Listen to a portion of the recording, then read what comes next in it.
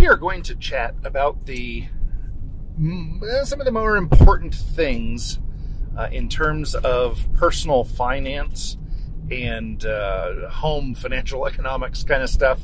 And this is, I don't have a script or anything today. I'm just going to kind of ramble and share some of the things that I have learned over the last, I would say I've been financially cognizant and responsible for about 35 years, a little bit more than that.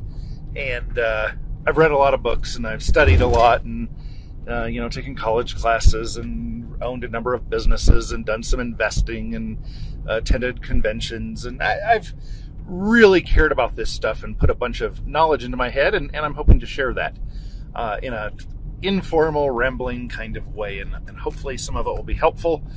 My goal is for this podcast to be equivalent to, I don't know, 2, maybe 3 semesters worth of college classes in this topic.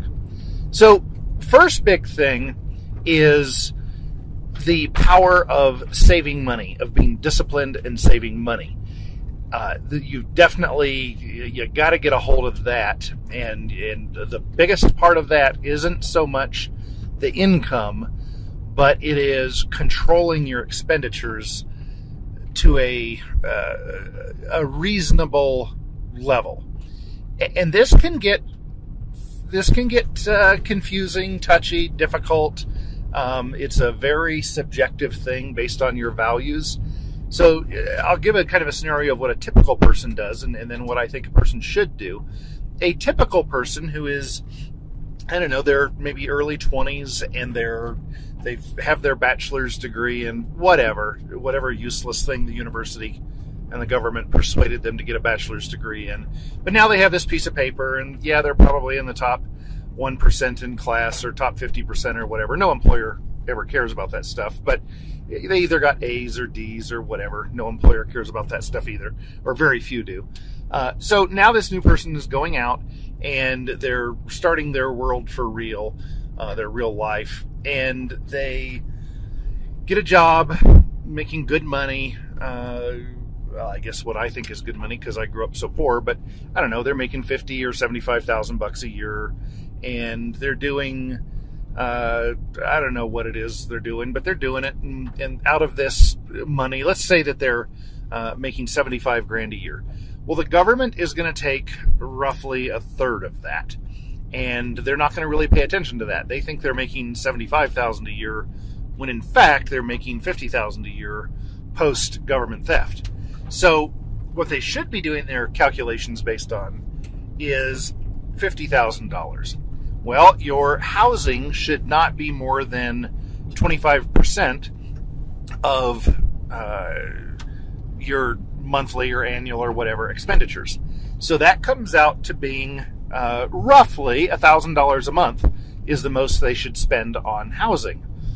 Well, they're not going to do that, probably. They're probably going to want a nicer place than that. They're probably going to spend $2,000 a month, which comes out to $24,000 a year.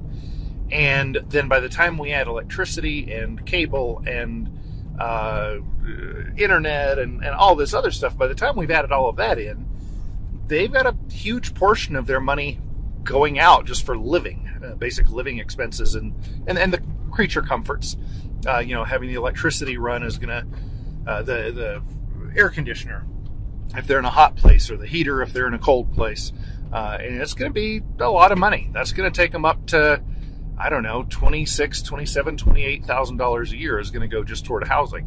And then they're going to need their car, because maybe the one that their parents gave to them to use in college has now worn out, or it just no longer fits their image. They have a fancy new job. They're a college graduate.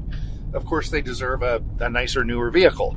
So they're going to go buy a $40,000 vehicle, let's say, and they're going to have monthly payments of, I don't know what payments are these days.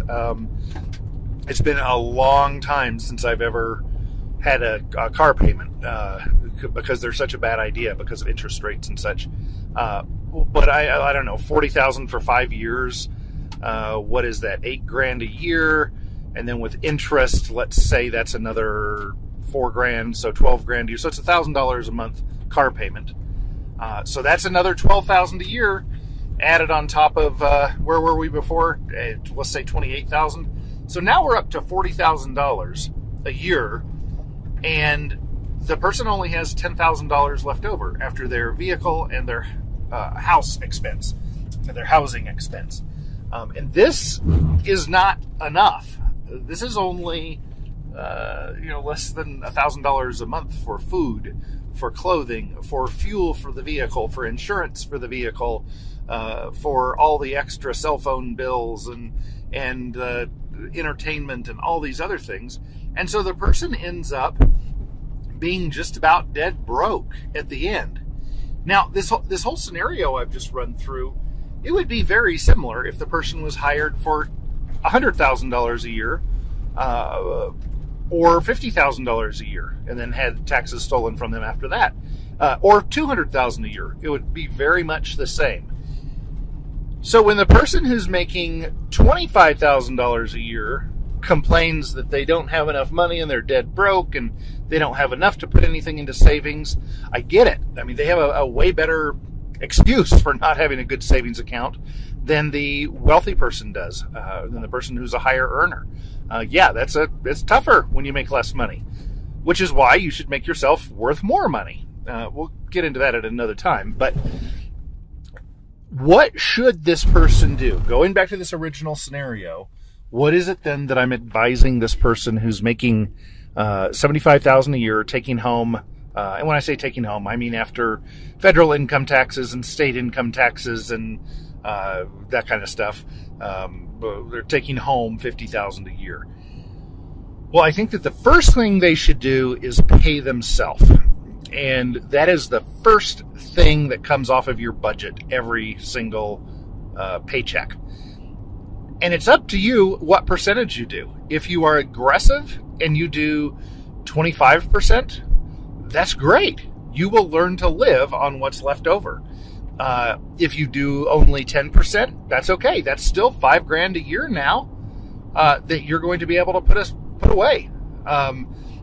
That's not bad. That's pretty good because you're making roughly $4,000 a month after taxes. So after one year, you already have a month of life, a little over a month of life paid for. You could take a month between jobs and not change your lifestyle at all. Like, that would be a neat safety net, huh? What if you were doing 20%? And then you'd put it aside $10,000 in the first year. Now that, we're talking the real deal there. And then you do that for a couple of years. That kind of adds up, doesn't it? So whatever you're doing, put that money into some savings. Now, there's a good argument from a book I recently read that says when you first start out in your career, you're not going to be making as much as you will 5 years later. So $10,000 the first year seems like a huge amount. You're like, wow, if I had a $10,000 sitting in a bank, I would be rich. That's awesome. Well, hopefully within 5 years, you're making so much that $10,000 is no big deal. And so this author's argument was spend it now, but don't skimp and save because you'll make up way more than that later when you're earning more. Well, I don't know. It's something to think about, but I'm a saver. Well, how do you go about saving this if you don't have enough money to save it? Well, it comes down to living more like the normal human being lives. And I'm speaking in English to people who live in the United States primarily right now, or other developed nations who are just spoiled since the 1930s, 40s, 50s, whenever. We've had close to 100 years of just luxury, maybe more 75 years. Our living memory, most of us under 50, well, those of us under 50 in developed countries, we don't know what poverty is. We don't know what the real world is. We think that it's just normal to take a hot shower for as long as we want in the morning. We think it's normal to get to sleep in a room by ourselves unless we have a lover. We think that that's just normal. Well, yeah, there's mom and dad and 2 kids, and so of course you need 3 bedrooms plus an extra one as a guest room or an office. We just think that kind of stuff is normal.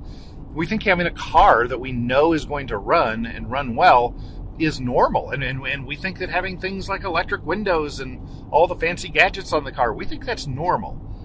Well, it ain't. It just, throughout human civilization, it is not normal. And today, in the last 10 years, it is not normal. Now, it's normal in the United States because we're still living from the residual time when there was more of a free market environment in the United States. And much of that has that momentum is carrying forward, even though it's rapidly diminishing. That momentum has carried us into just this time of plenty, and we are spoiled. So what I'm encouraging you to do is think about the person in India or China or Africa, or look at the places where there's, half of the world's population is pretty poor. How do they live? And yeah, you might have to suck it up. There's a good chance you won't be able to live in a nice, clean, wonderful, quiet apartment all by yourself, a 2-bedroom apartment, or even a 1-bedroom apartment, or even a studio apartment for the first 3 or 5 years of your professional life. Don't just think that the world owes that to you, or that you ought to go get that right away. I would say live rough and tough. Find, depending on your lifestyle, go find a little old lady or a little old retired man and rent a room from them in the quiet neighborhood that's boring. Make sure you're respectful toward them and don't, roar your engine in their driveway and all this kind of stuff. Like, make sure you're a good tenant. But this is the ideal situation. Now you're down to $1,000 a month for a room, or in many places in the country, you could get it for less than that, especially if you offer to do some stuff around the property, like changing light bulbs, mowing the lawn, etc., etc. If you can show yourself to have value to these folks, you can get a much better deal. And that, if you could get that down to $750 a month for a room, oh my gosh, you'd be able to save some money. And especially since they're paying for the electricity, and you negotiate that into the deal, and then you just have one bill you're paying, which is your rent. That's the way to go. Or if you're willing to really rough it, you've got your gym membership, buy an old van and put a mattress in there and sleep in there and go shower at the gym every morning. And yeah, that's not awesome. That's not your ideal, but what if you did that for a year? You bought a $12,000 old van and you pay it off in 1 year by paying your rent payments of $1,000 a month. You pay it off in a year and you've got a $12,000 van that you own free and clear. That is also your house. You could sell it if you needed to. You can continue to use it. Maybe you'd be comfortable with that van life. You're not going to want a van when you're 30, 40, 50, 60 years old, probably. You're going to want more luxury. But suck it up while you're young. Suck it up and live rough. So if you could do that in the van, after 1 year, you've got 10,000 extra savings just from rent, from not paying a regular rent of $2,000 a month as the scenario for the first person. You've got a huge savings there. So you've got a free, I'm going to call it, you have a paid off van and $10,000 in the bank, $12,000 in the bank at the end of a year. Oh my gosh, now your net worth is $12,000 plus, we'll say $1,000 a month for the rent, so that's $12,000. So you have a $24,000 net worth at the end of the year. What does the other person have? The person who went and got the nice apartment for $2,000 a month. Well, that person at the end of the year, they have zero in savings and they have nothing. Their net worth continues to be zero, or maybe a couple thousand that their car, maybe it's they paid it down a little bit, but they probably got in such a fancy car that by the time they drove it off the lot, it's worth way less. So yeah, they've got zero at the end of that year. Okay, so if you're doing it this smart way, you don't get the fancy new car. You get the older van with low mileage that's 15, 20 years old, but it's a solid vehicle. And okay, so you've got that at the end of the year, and you've got $12,000 saved up. You haven't purchased the newest, best iPhone or Android 17, whatever, that's $1,500. No, go get a basic, simple $300, $400, $500 phone, depending on what your professional needs are, and buy it. Don't get a payment plan. Buy it free and clear. Sign up for the monthly thing or the annual thing with your carrier. Don't fall for those scams of bringing in the new phone every 2 years, and it's just always going to be only $60 a month, and you have a new phone every 2 years. Don't go for that. Buy it, keep it for 2 or 3 years, and then sell it and get a new one. Okay, so that's just a real quick rundown of what I think you could do differently than what the other person does, the less financially savvy, less disciplined person. And now you're already ahead. You're already building that net worth. Let's talk now about the rule of 72.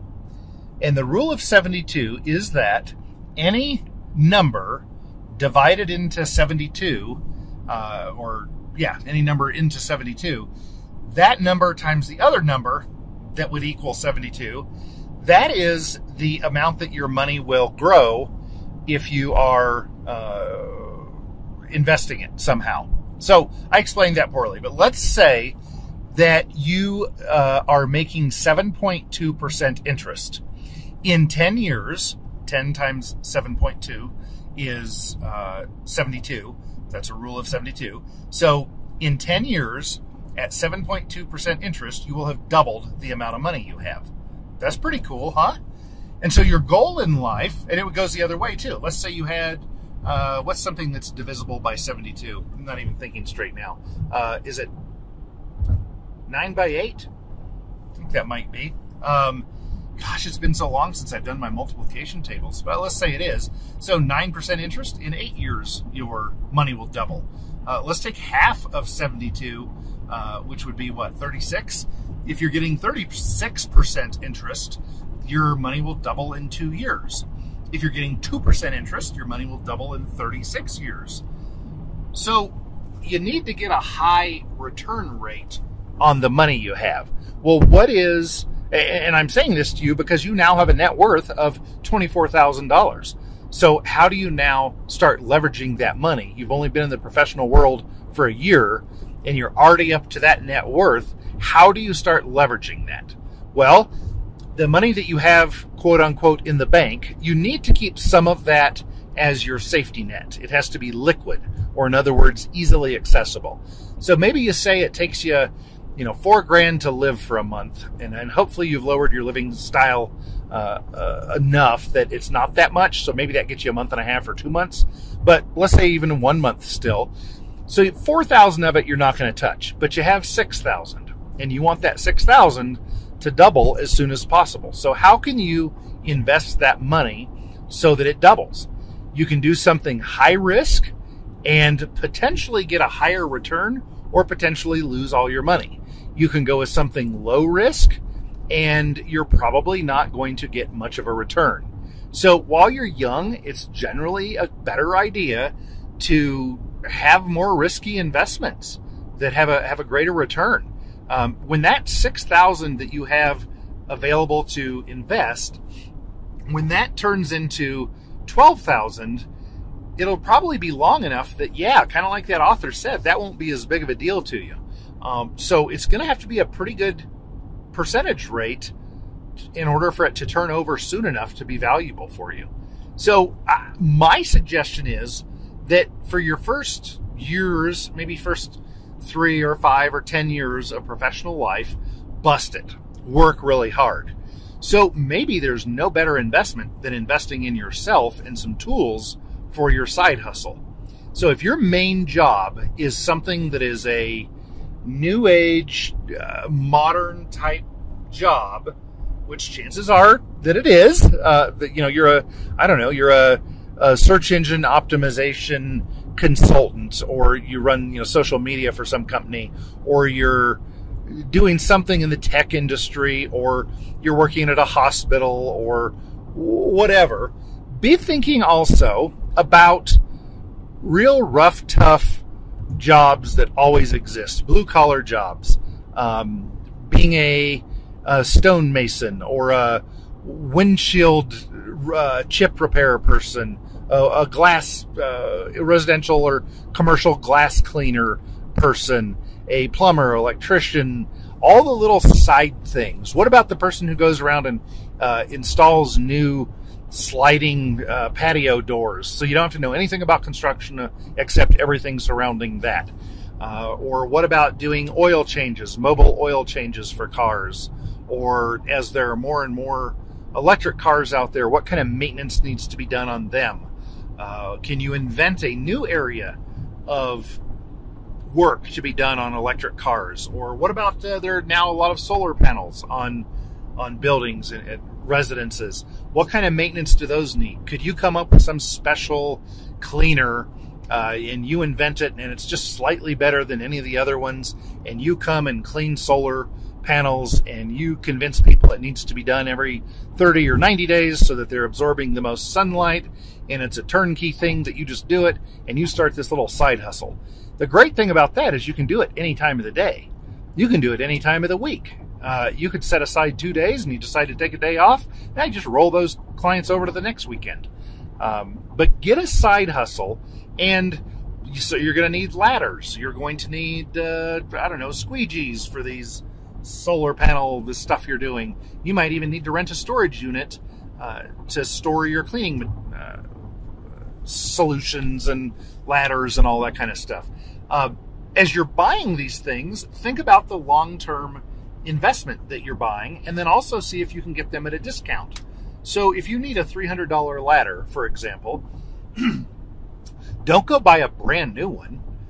Search in the online ads, Craigslist, I guess the big cities have, or whatever you have, Facebook Marketplace. Search for a while and find a good deal. I actually just recently bought over a $300 ladder for $100 from somebody on Facebook. And that is now an asset. I have an asset that is really, truly, if you can get a good deal, $100 for that ladder, it was probably worth $200 used. I just got a good deal. The guy was desperate and about to leave town and listed it too late, and I got it. So if you can find that kind of a deal, now you have a $200 asset. So now your net worth hasn't changed. You've just changed from having that $200 in your account to having a $200 ladder. That's if you paid the full $200 value. If you only paid $100 like I did, well, now you've added $100 to your net worth. And you have a tool that you can use to make more money. Now that is investing. And then go out and use your elbow grease to make these connections and actually do your squeegee cleaning of the solar panels or whatever specialty niche thing you found. By the way, it'd be a good idea to read the book, Blue Ocean Strategies. I think there are 2 editions. The first one is much better than the second. You'll have to forgive the authors. They are really into the whole higher learning college, university speak kind of thing. They love using big, complicated words that don't make as much sense and don't communicate as well as smaller, simpler words. But the point they get across is brilliant. So definitely a must-read book. So now, a year or 2 into this business, it is now making money. You've invested into it. You've invested into marketing. You happen to have purchased a van, so you have a perfect kind of vehicle to carry your ladder on top for your squeegee cleaning of the solar panels. And of course, I'm just, making up a job. But be an entrepreneur of some sort in something that is a real cold, hard, factual, actual job. Not some BS fancy living in good times kind of job. There are so many of those that aren't going to be worth much in the long run. So make sure you have that good, solid, stable trade kind of job. You'll be glad you have that skill set at some point in your future. And I hope we live another 75 years without having all the nastiness come to be that they talk about on The Fourth Turning and that Ray Dalio is talking about. There's Tom Bilyeu, and of course the Austrian School of Economics has been talking about this for a long time. Like there are probably going to be some really bad times coming, and get prepared for them. Get the tools so that if you lose your main job and you can no longer go get a $50,000 or $75,000 a year job, that you have a backup plan. You can still go out and get enough to live in this van that you've paid off and eat a can of tuna every day. Like that's being solvent. That's being prepared for the future, not living beyond your means. So I hope this little spiel about saving money and living frugally, isn't it incredible? Little side note here. Isn't it incredible that I invented this brilliant idea? I'm joking, of course. I mean, this is what your grandparents told you. This is what is discussed in the Bible. This is discussed by Stoics. This is discussed by many people for many thousands of years. This is how to do things. This is how successful people live. Not the outliers. I'm not saying the 1% of people who are rich because they inherited daddy's money. But this is how people who build success in their life, most of them, way over 80%, have done these things. Like, just you count on 80 to 100 hour weeks for the first 10 years of your career. And you know that there's a good chance you're going to have some big failures, and you're going to have to do that for the next 10-year span too. So yeah, maybe the first 20 years of your career, you spend an average of 80 hours a week working. That's fine. That's normal for successful people. It's not successful for, or it's not normal for unsuccessful, woke, new agey kind of people.